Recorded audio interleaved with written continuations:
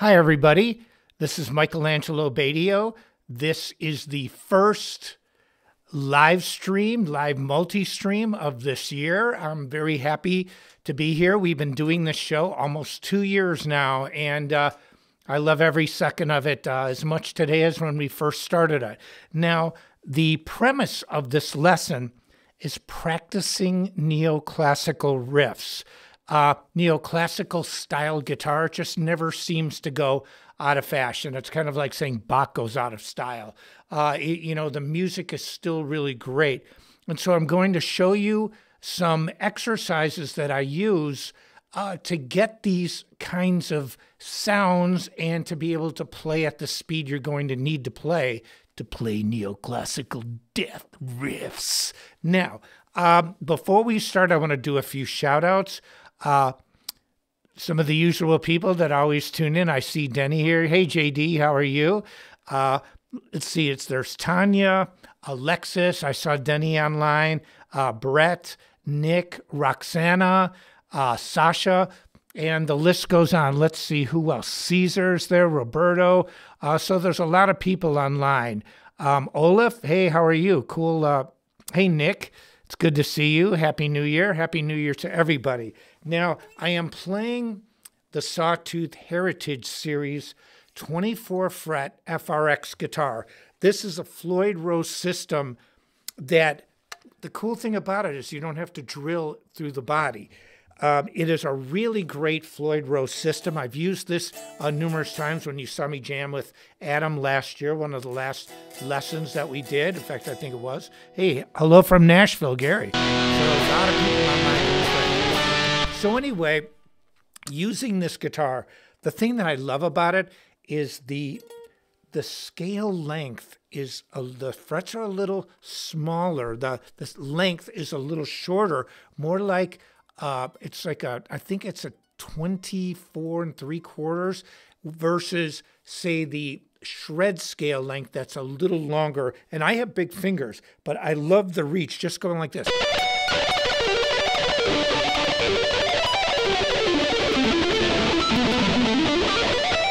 When I did my original Starlix video and used BC Rich guitars, they don't even make that model anymore. They use that smaller scale length. So this is not something that's new. What became newer is the larger scale length, the more shred style scale. I love this.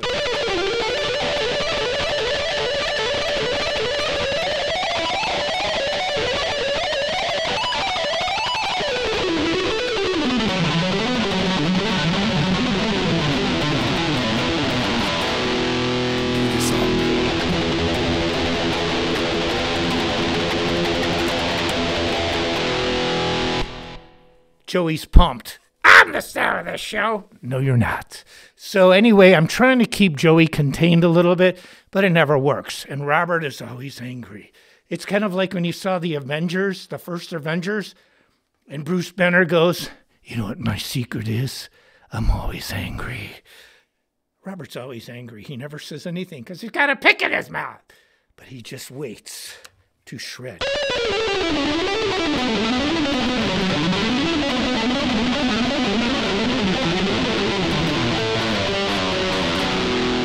Now, getting to neoclassical, because Joey and Robert are going off here. They feel pretty good today.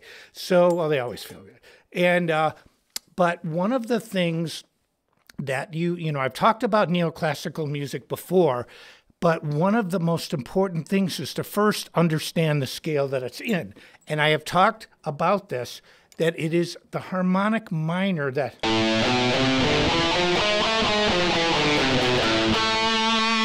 That is really one of the focuses, when you hear, like no boundaries, just this part.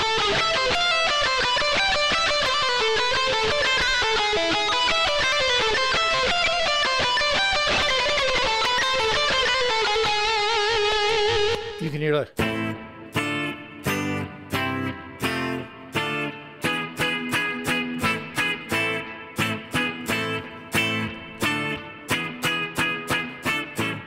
So when you hear that, it just evokes this feeling. It's got that sound. And that's the sound you want. I mean, it sounds like Yngwie, darn it, but I would not say darn it okay, damn it. Sounds like Yngwie, damn it. We could say damn it. But it does. And Yngwie sounds like Bach, and Bach sounded like Bach. So before him, but when you hear the sound,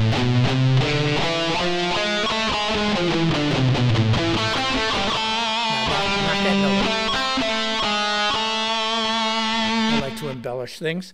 That is basically the scale for neoclassical music.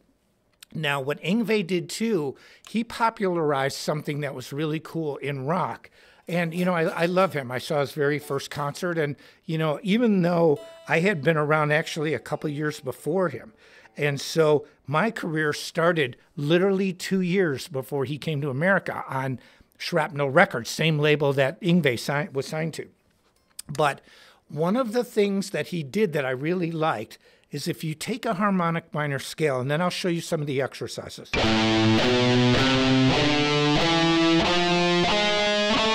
Now, what exactly is this? Music is a numbers game. That's why it works perfectly with computers. We can actually use numbers to evoke feeling in music. There's just no other form of communication like this. I mean, this sounds kind of funny, but yesterday I was listening to the song, like, all the leaves are gone and the sky is gray. I listened to California Dreamin' and all these, harmony on such a winter's day. They were using major sevenths. I mean, the harmonies are so beautiful, and it's a really sad song, but it gives me a lot of emotions when I hear this song. It's one of my favorite songs ever. But California Dreamin', when you hear the emotion behind it, he said, I stopped into a church along the way. And supposedly the song was written about a guy that was dreaming about California that had to go off to war. Now, I don't know if that's true or not because the lyrics don't reflect that, but I was reading some of the comments, and people were saying that it makes them sad and happy at the same time. And it's one of these songs that gives you this feeling that it evokes emotions, and it puts people back in the 60s if they were old enough. I mean, I'm older, but I'm not quite that old to have known California like that. I was still a little kid. But the same in the Baroque era of music, neoclassical, they had something called unity of affection. That's AFFECTION. And what that meant is the atmosphere, the feeling of the music from start to finish was unified, was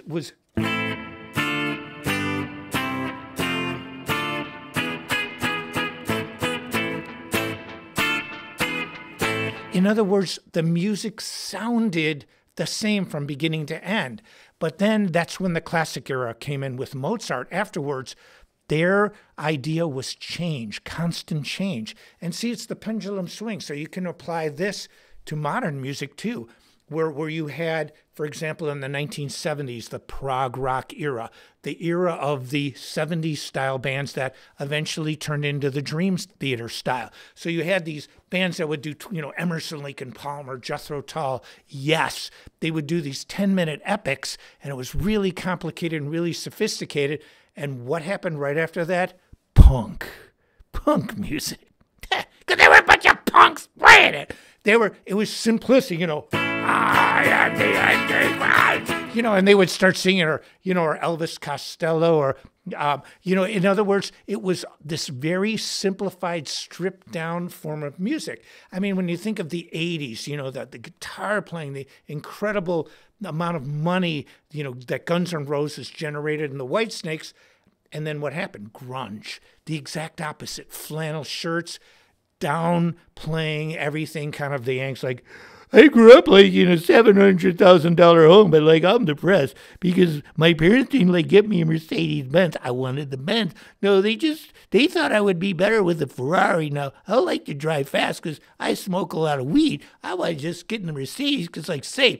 Then I'm thinking like it could be a Volvo, but I don't like Volvos. I want a Mercedes. And so you have this angst with this generation of kids that are we're like suburban middle class. Like, oh, life sucks. It sucks. In your $1 million house. But the point was, it's always the pendulum swings. Now, here's what I did. On the Speed Kills series, now I have been with Metal Method a long time. I have 13 instructional programs. We have a 2-day sale on the Speed Kills series. And I show a lot of neoclassical riffs here. Now, there is something... I showed what's called an etude. An etude is it's a musical piece, but it's shorter and it's more based for instructional purposes. Like, Beethoven's Fifth is not an etude. It's a very short piece. And so what I did is I wrote this. I'll play it slow for you, and then I'll play...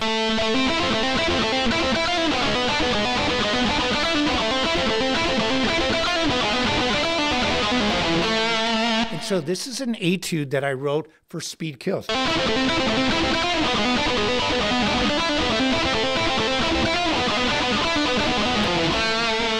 And what it does is it shows you, and it's not alternate picking. There's hammers and pulls. It's more legato style, but it's a really great exercise, and it's very musical because you start in A minor. Then you go to the dominant chord, E7.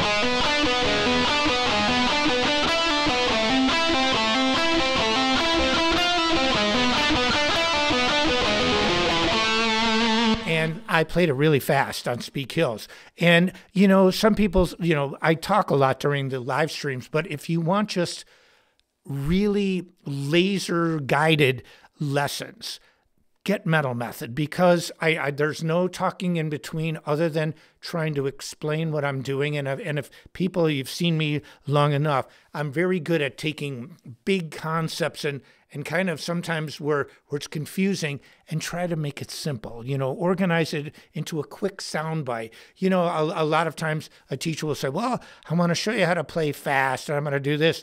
But I came up with, I'm going to give you the keys to the Lamborghini. Kind of sums it all up. And so, but when you play neoclassical music, let's start from first. Harmonic minor scale.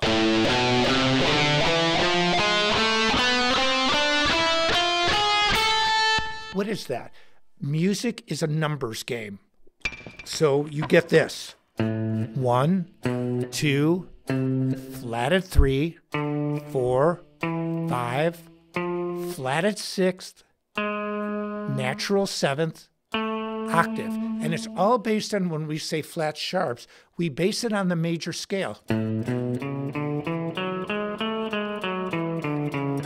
Now, for many of you who know basic music theory or music theory at all, that was once a mode. This was called the Ionian mode. But one of the things that made it so universal is the fact that it resolves.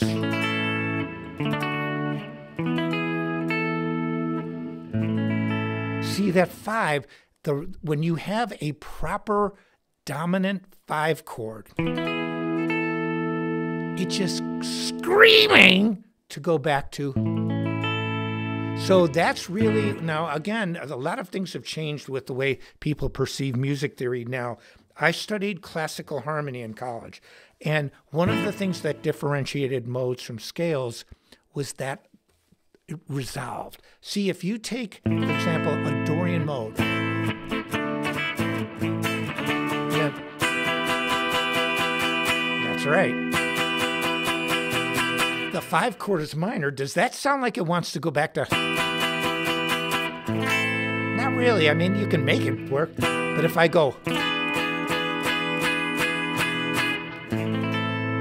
that wants to go. It's that dominant chord on the 5th note that makes the scale a scale. And nowadays, things are a little convoluted, but that's the way I understood it, and that's the way I like to think about it. So the major scale that was once a mode, really, why? Because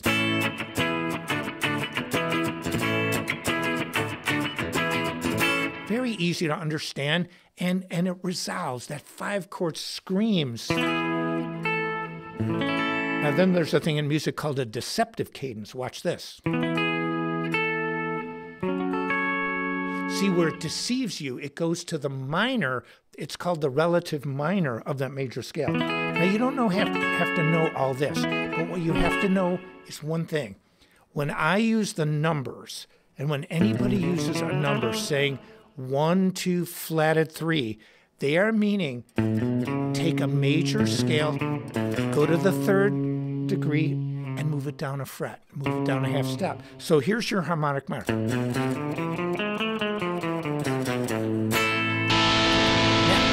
What Yngwie did, and this is what I was talking about, is he started on the 5th scale degree, but played in a harmonic minor until it goes.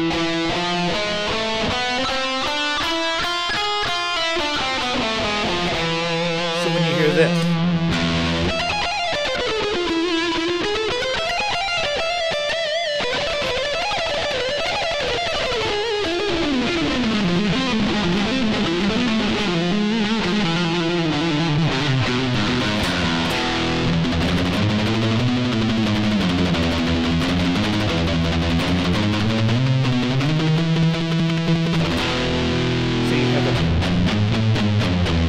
I added this. But what you do is you play an A harmonic minor scale starting on the 5th scale degree.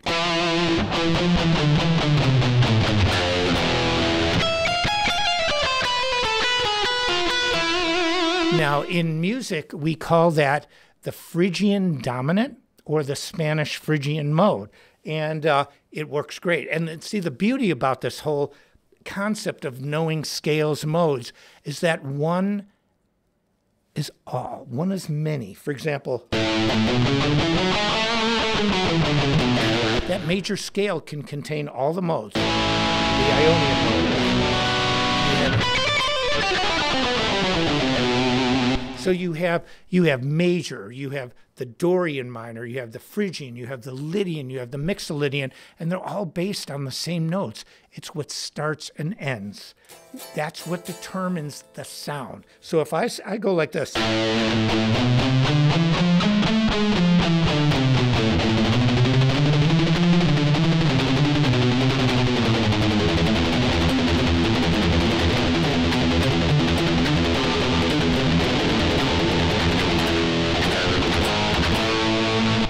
Sounds like A minor, but if I go like this.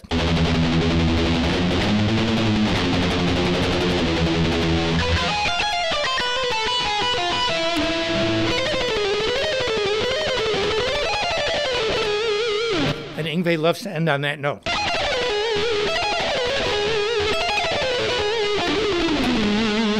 You hear it a million times on every album. And so what I did was I composed songs, but not quite in the Yngwie style. But the idea is the sound. And the reason why I was singing about feelings, you know, the song California Dreamin', or unity of affection, is that trust your ear. Your ear will tell you what sounds good. Music theory is an attempt to explain why something sounds good. But you use your ear first. And so when you hear something, you know, just like a...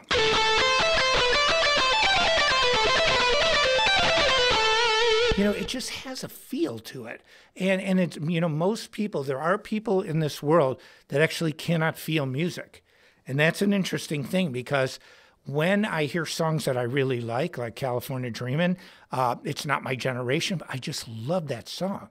It's just, and the harmonies, it's just amazing.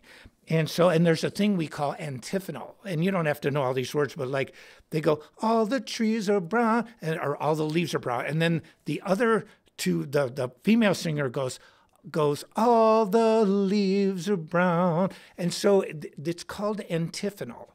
And so you have like a question and an answer. So all the leaves are brown, and the sky is gray, and the sky is gray. And so you have this question answer throughout this whole song. It's like a dictionary of cool music theory things. And that's why, but that's not the reason I like it. I just get a feeling. But music is about a feeling. Neoclassical is about a feeling. When you hear this,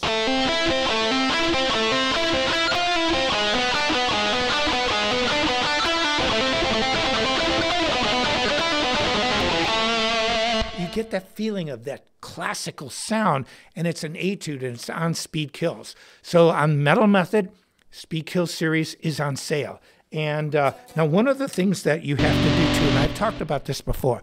Let's see if there's some people online. Paganini's Fifth Caprice, that's right. You should join WASP. Somebody said I should join WASP. Why? Because I look like I should be in WASP. You know, WASP was the first band I saw in L.A. I got to digress here. I got to change subjects because this blew my mind. Okay, I moved to L.A. I'm in my 20s, a young guy. You know, not even mid-20s yet. And I look like a Geico insurance agent. You look like a nerd. See, Joey wasn't around. He was there, but he hadn't entered my head yet. So Joey was there. Robert was always there, you know, because I never heard you talk yet. And so, but Joey's got a big mouth. And so what happened was, here's me. I look like a nerd that just came out of college. Not that people that go to college look like nerds, but I had really long hair. You've seen pictures of me when I was younger. I posted them online. But when I went to college, I was like, I've got ears.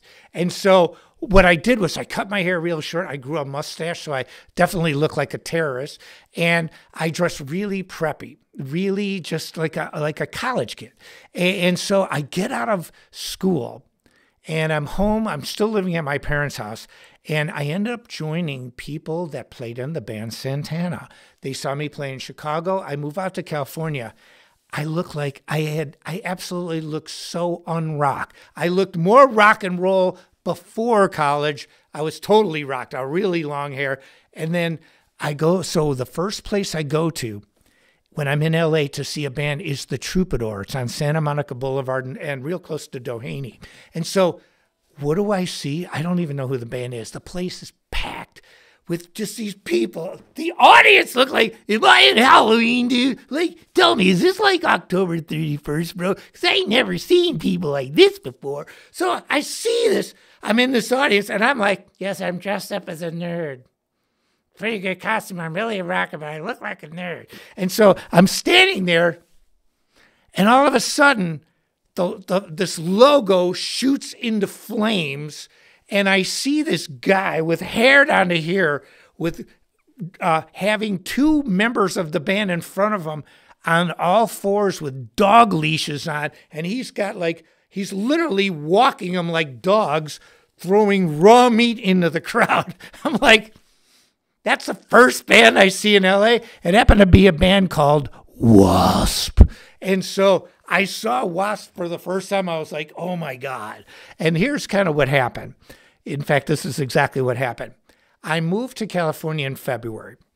I didn't see my parents much that year. I went home in the summertime for a couple of days, and then I went back for Christmas. So from February to December, I basically lived in LA, 24/7, except for a few days. I started off looking like a nerd.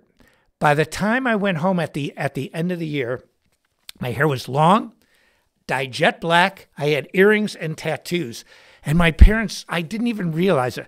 I come home for Christmas. My dad's like, what happened to you, son? My mom's like, oh my God, are you on drugs? First thing, are you okay? And like, no, I'm not on drugs. I'm naturally high. And so, but I went home, I looked like a rock star, and I didn't even realize it. I had no idea because the people in LA at that time just looked a certain way.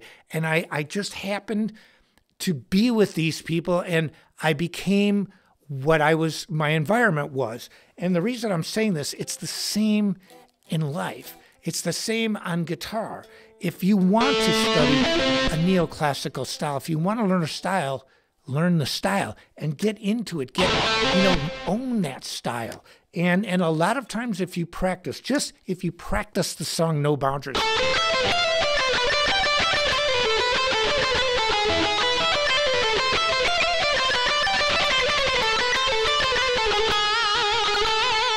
It's got that sound. So you start to become one with this. And that's where that unity of affection, the idea of feeling from beginning to end, there's feelings to everything. The way a person looks, the way they present themselves musically, visually.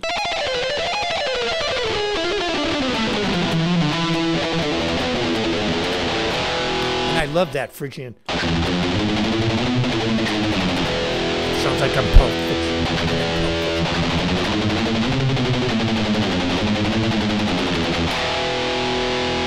Vincent. I love that, by the way. So anyway, one of the exercises is that you can play is this etude from Speed Kills.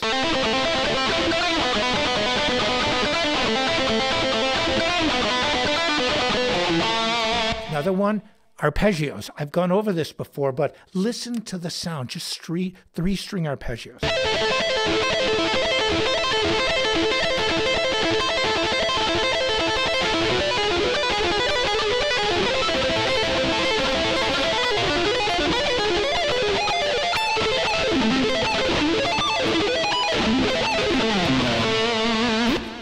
Gives you that sound. Now, I wrote a song called The Finish Line, which is, we call it the neoclassical zone.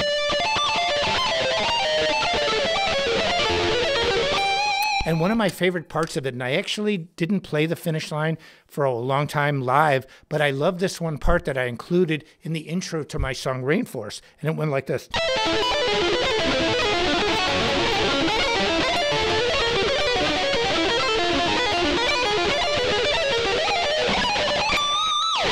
One more time. And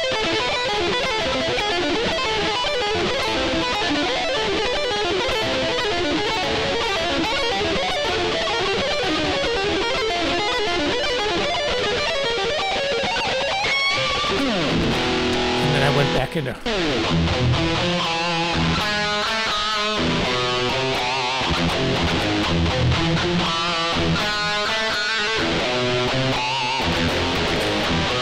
And the reason I bring up my song Rainforest, Phrygian dominance. And I went. Then I used an A minor harmonic. I used an A harmonic minor scale there. And then in the song, I started using like the chorus part.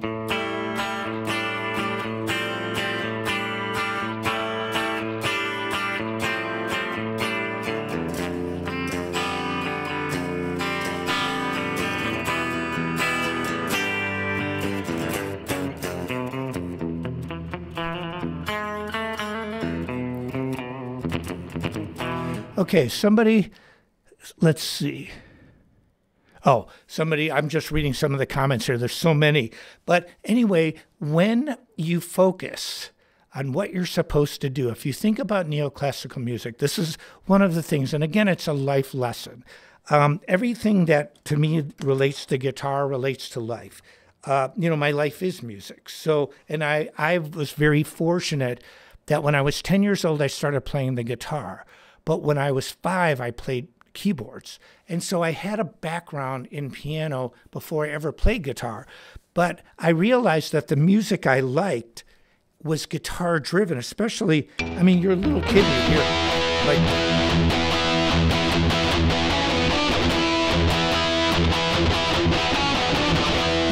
You hear this distortion stuff, or you hear the Beatles, which wasn't really that heavy of a band, especially nowadays. But, even early Judas Priest.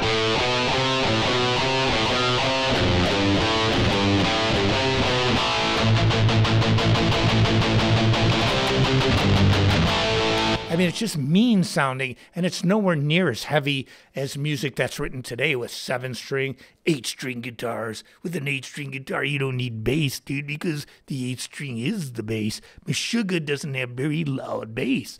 I remember I did my Metallica medley, and somebody goes, They wrote a comment. They go, "It doesn't sound like Metallica." And I'm thinking, why?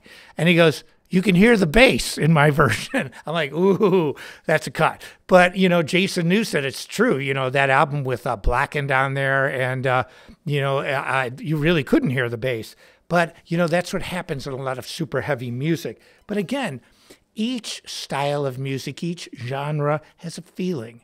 And one of the things that I love about music, and especially even now, I think this youngest generation of guitar players is just insane. But we were insane growing up too. But I didn't have the luxury growing up. For example, I want to learn Michelangelo Badio's picking technique. Type in my name, 1,000 videos come up, and you can watch my picking technique up close. I could never do that with my heroes growing up because that technology didn't exist. So we had to guess. Well, there's no more guesswork. Guitarists of today can analyze this on the spot, real time, and say, okay, well, this is how they do it. And somebody wrote, "I love Michael, but Meshuggah has plenty of bass." Yes, they do, but it's bass in the guitar. Those are 8 strings.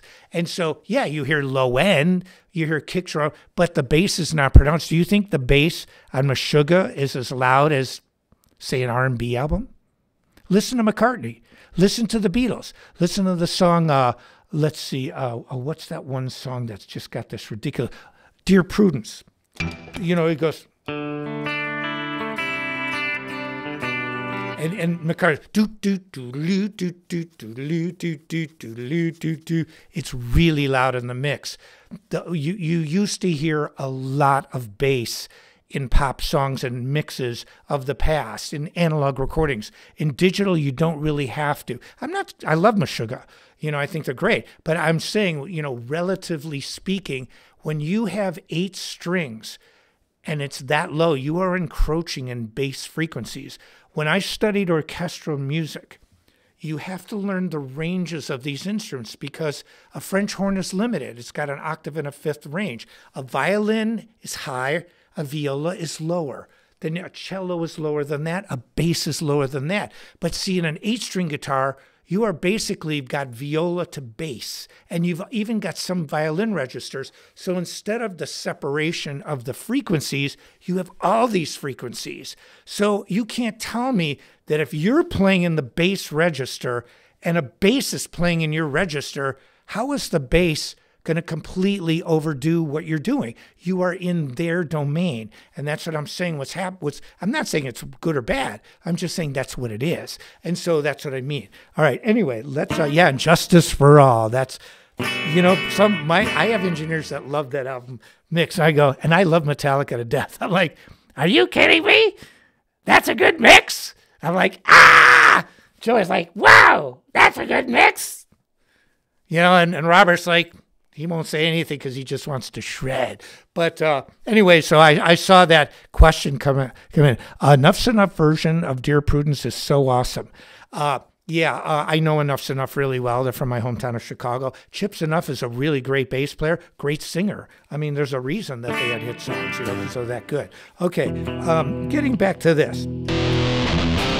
Now, I want to show you a little bit about the guitar. I've talked a lot about theory today, but I figured why not? Good way to start the year because everybody's had the Christmas holidays, probably nuked a few brain cells along the way. So I thought, what better way to get back into it than to hit you some words you got to think about, man. One of the things that I've known, and I've said this before, is being a good teacher is not showing the students how smart they are. Being a good teacher is teaching you something. So, I know how to use a lot of words. I mean, I could say areas, and I'm including color pointillism in the strato and the counterpoint. It's like, what? And so color pointillism is a very interesting concept. If I went like this, each color meaning different tones of instruments, and points meaning a different color takes a different point. So I can go like, there's that song Painted Black by the song, I've seen a red door and I want it painted black. we applied colored pointillism to that song. It was my idea when I was in my early 20s in a band in Chicago. We had 4 singers, 4 guys in the band. Everybody could sing. So I went, then the next person seen, next person, red, and I've seen a red door and I want to paint it black. And then we had this background, paint it black. But we couldn't do it with the pointillism. But that was color pointillism, where everybody takes a point and the color of their voices each takes a point. So we had 4 singers. So I've seen a red door and I want it painted black. So we just rotated until the phrase ended. That is color pointillism.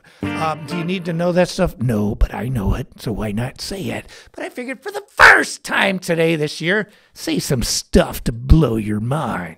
Now, let's get back to this bad boy. This is a Floyd FRX. It is mean. Now, one thing I love about these live streams is I'm dressed like I could go to the gym, and I probably will. Because I don't want to overdress for this. We are in lessons. I'm not trying to show you the fashion statement, but look at that trim. That trim is bad. It is made by Floyd Rose. I loved it because I like detail on guitars. And, I've designed a lot of guitars in my life. And the thing that I love about Sawtooth is we're setting these like quiet trends here.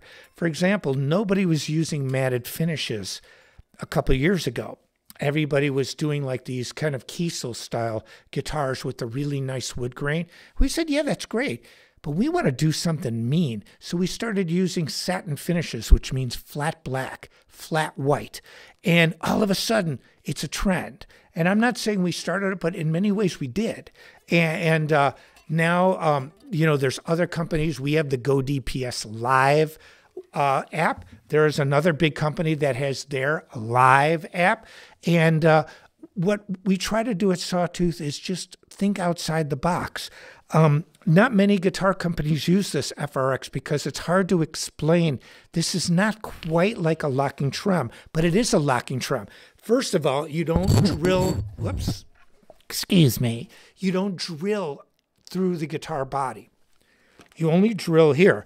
But, people have asked me, well, dude, man, that looks like, whoa, dude, like maybe I could put that on my guitar, dude. Well, if you want, you can, but I don't really recommend taking a guitar and just drilling into it.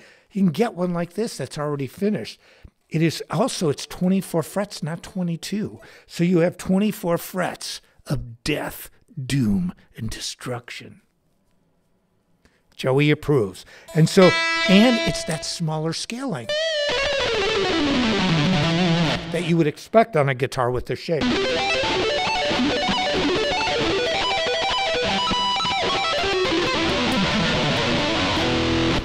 So you get this, but this Floyd FRX is really cool because it's locking. Instead of springs, you have this device here. So on the back of a guitar, if you had to adjust the springs, you'd have to take a screwdriver and take those two screws and adjust the tension of the springs. Well, here, that's right here. And there's all these really cool little micro adjustments. This is almost like a more temperamental regular Floyd Rose. You get this, you can get all those.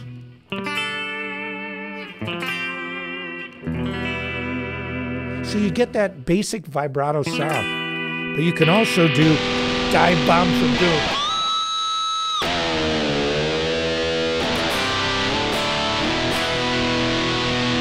See how perfectly in tune that is? This system works amazing. It's a little more nuanced than a regular Floyd Rose. Like to play Pantera all the time and do Dimebag. Yeah, you can do that, but it's not really quite made for that. It's a little more nuanced, but it's just got a great.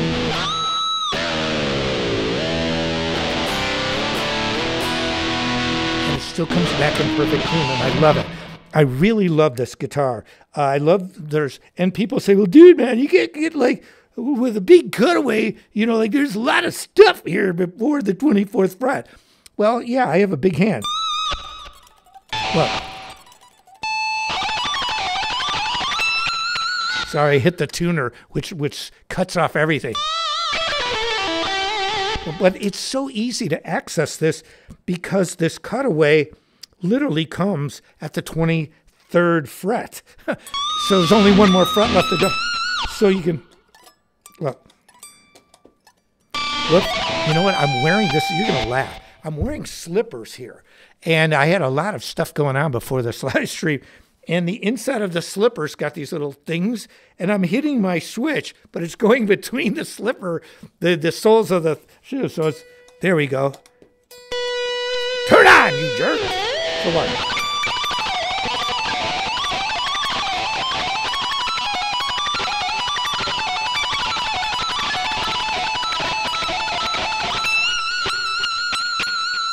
It's really easy.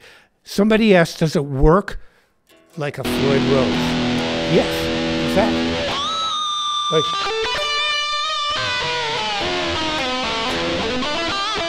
Now, also, one thing that's really cool about this, you can set this up to be what's called a positive stop. In other words, it locks so you can't bring it up any higher. Somebody says, explain No Boundaries song. I'll explain it a little. Let's see, for dive bombs.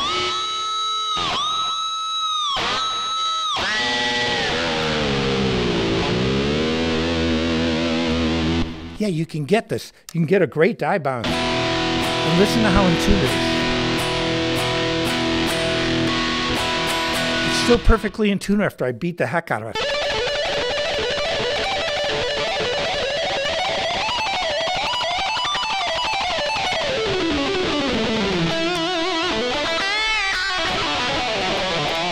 Yeah, somebody wrote, it stops before you go too far. That's exactly what a positive stop is. But you can actually adjust it. There are more fine-tuning adjustments on this than there is on a regular Floyd. And that's what makes the key difference. Plus, you don't drill into the guitar. And somebody said this looked like an anchor. It's one cool looking anchor. I think this looks bad. You know, I used to love the old Bigsby tremolos on guitars because they were just beefy, or like the old SGs with that, when they had the wang bar and they had the big piece. I like detail on guitar. And somebody said play Eruption. I actually played that recently, and I did a Van Halen medley that I show that. You know, Eruption's actually not that hard. I mean, come on.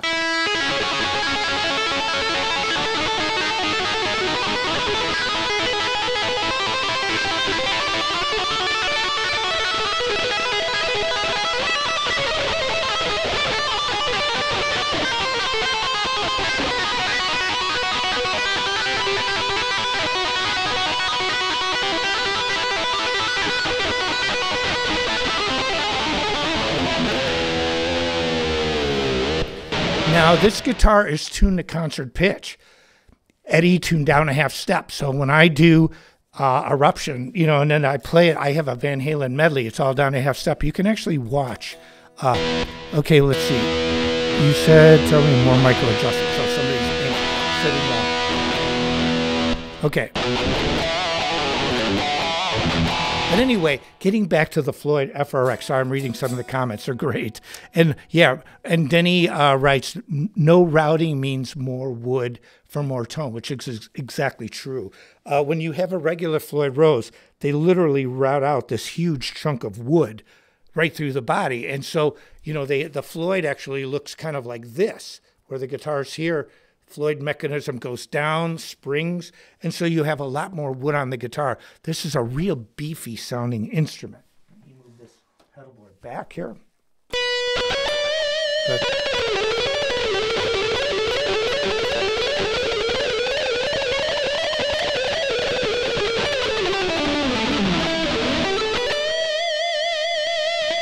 Just thick. I love that sound.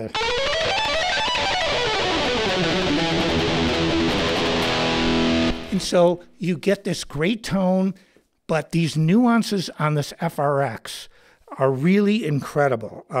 There's an adjustment here, there's an adjustment here, there's micro adjustments, so you can really get it to feel the way you want. It's a more nuanced and a more micro adjustment oriented trem than the regular Floyd Roses. And it works like a Floyd Rose. You can beat the heck out of it. And some Ace Frehley for fun. No. I love Kiss, but I don't even know many Kiss songs. I jammed with them before, but you know what we did when I jammed with them?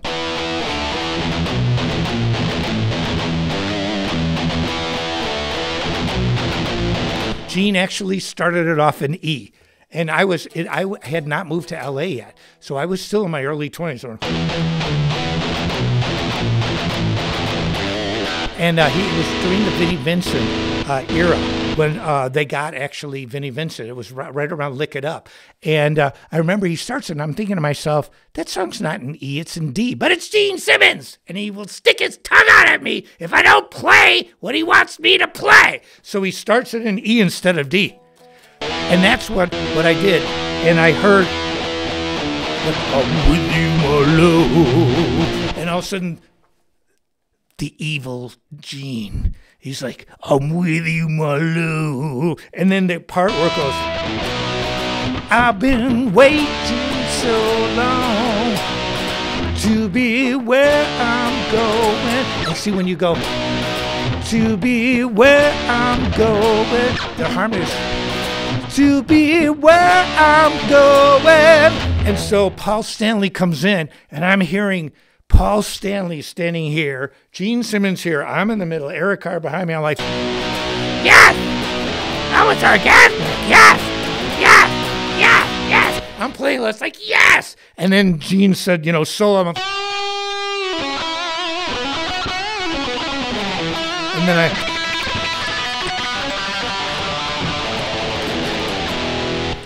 I started doing that. That's a whole other story. And then I showed Gene how to play over the neck. But getting back to this bad boy.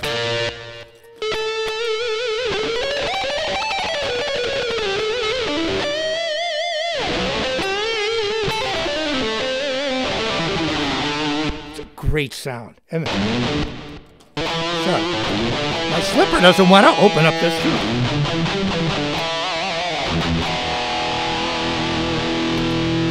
And if you want.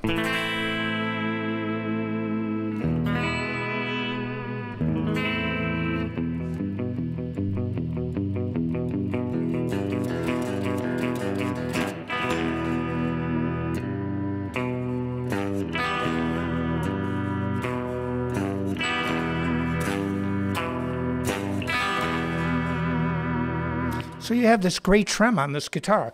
And I personally love locking trems. Now, they're not for everybody, but to change strings is really easy. This FRX is really awesome. And a lot of people just don't understand it, so they might write it off or say this and that. But once you just realize that you have so many, it's kind of like an Android versus an iPhone in many ways. iPhones are easy. If you know an iPhone, you know an iPad. If you know an iPhone, you basically get a basic feel for a Mac.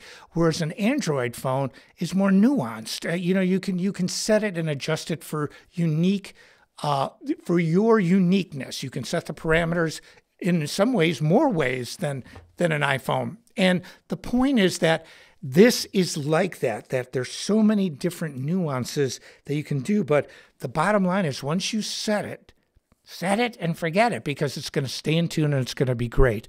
Now, I hope you got something out of this. I want to recap.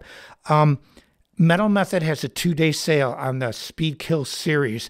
What you saw in that etude is one of the exercises there. It's really great. If you want in-depth, just strictly focusing on lessons, get Metal Method. I mean, because here, this is a show. So I get to teach you, but I get to impart the world according to Mikey, because in my world, the guitar is just part of the way I live. You know, it's a lifestyle. Playing to me is just an extension of the way I think in real life.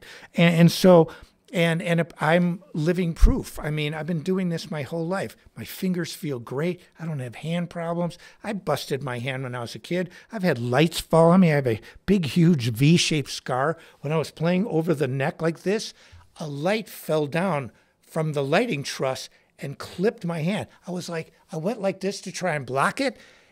I have this killer scar, and it was bleeding like I was in a Slayer concert, dude. And so it's like blood's gushing down, but I refuse to stop the show. I'm like, I am metal. Metal will not stop. Metal does not compromise. Blood, I don't care.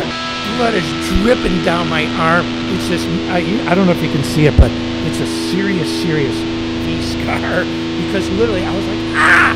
And the light just went and sliced my skin in a V shape, pulling it back.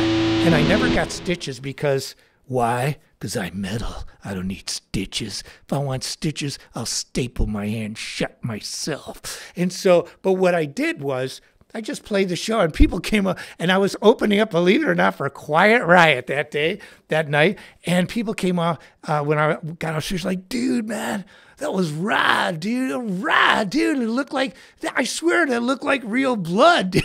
I'm like, because it was. And, people thought it was part of the show that but I mean, when this light fell, I literally went, I was like doing this, and I went like that, and I was like, this hurts, but I didn't stop the show. And so the point is this, metal is. That's it, metal is. It is. It's kind of like, my amps go to 11. Why? Well, that's one more than 10. Why? Well, why not? 11. And so I'm very black and white about things. I'm very clear cut. If I want to practice something that's neoclassical, I practice neoclassical.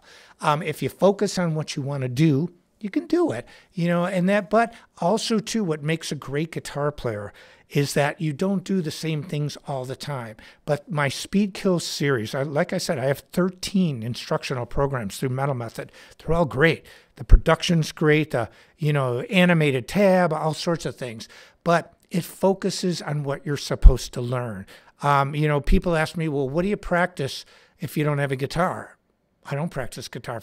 I don't believe in like the bizarre finger exercise. How do you practice football if you don't got a football? How do you practice baseball if you don't got a bat and a ball? I can think about it. Dude, I just hit a home run in my head, bro. It was awesome. Dude, it was like a grand slam, dude. They were like, bases loaded, dude. Yeah, but what happened? I don't know, dude, but it just went over. It was like Wrigley Field went over, like onto the street, bro. It was like massive. But it's in your head, dude. Don't matter. It's real to me. And so, that's kind of not the way I do it. I feel that if you want to practice guitar, pick up a guitar and practice it and focus on something that you want to do. Focus on be specific. There's always a method to the madness, like even having fun. I found over the years that when I'm in a good mood, and I'm not I don't have a secondary personality. This is me on stage, off stage. I might be a little more quiet off stage, but I like to be in a good mood when I play. And I'll give a lot of credit to the bands that I was with, Holland and Nitro. Jim Gillette is like a death machine. He knows 80,000 ways to kill you in 15 seconds. He's a black belt in all these different degrees of martial arts. But when we toured together, he was so cool. We never, ever got into arguments because he was the same way. When you're that confident in your own ability and you're humble about it, you're like, hey, man, he knows he can kill you. So he's not trying to kill you. It's like he was genuinely a nice person. And so when we were on tour, like the vibe in our tour bus was fun. It's like it was a very lighthearted. Before we went on stage, there were no big talks about, you have to do this for King Country. You must play this way. If you make one mistake, we will deduct your wages. It's not like we're under pressure. It was a really good vibe before we went on stage. And I found that's what I enjoy because there are certain people in life that like chaos. They are not comfortable with themselves, so they want to create chaotic situations. And not always because they're not comfortable with themselves. Some people thrive in chaos, and I've met plenty of those in my life. I'm not like that. And so, but it's the same way when I practice, it's not a chaotic environment. I first start off with the exercises, and I show these in Speed Kills. Then I start working on, like, what am I going to work on today? I have drum programs that I've showed you. I start at 185, 190, 195, 2. I go up to 245 on 16th notes. That's really fast. And we did a survey, Doug Marks and I from Metal Method, And we found a lot of people are really not much faster than 110, playing 16ths. And I can attribute that, one, obviously you haven't practiced as much as I have or made it a career, but two, you've got to approach speed two different ways. One, slow to fast, but the other is crash and burn fast. So you wipe out, just so you know the feeling of speed. I've got a feeling deep inside for speed. You play faster than you can just to feel it, and then you attack it from both ways. And pretty soon you find your center might be 110. It's going to move to 115, move to 120. You approach it in two ways, and that's what I talk about. But anyway, I want to thank each and every one of you for being here this evening. There's just a lot going on in the Mikey world. So this lesson topic, hopefully it helps you. And, working on the arpeggios, working on that etude is a really great etude for you to get started.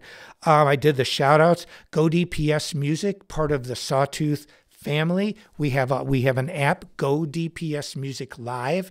You can get discounts. There are discounts on this guitar right now. There's a discount on the Metal Method programs. Also, one last thing. Many of the guitars in the Sawtooth line are righty and lefty. We have the largest selection of left-handed instruments out of any guitar company, different ones that's out there. And so if you're lefty and you want to play lefty, this is the company to go to.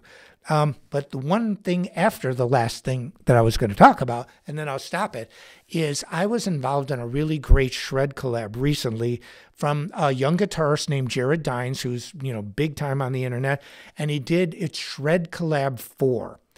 We got over 1 million views in 10 days. It's approaching 1.2 million now, and it's going to hit multi-millions. But there are some great young guitar players on there. I played my double.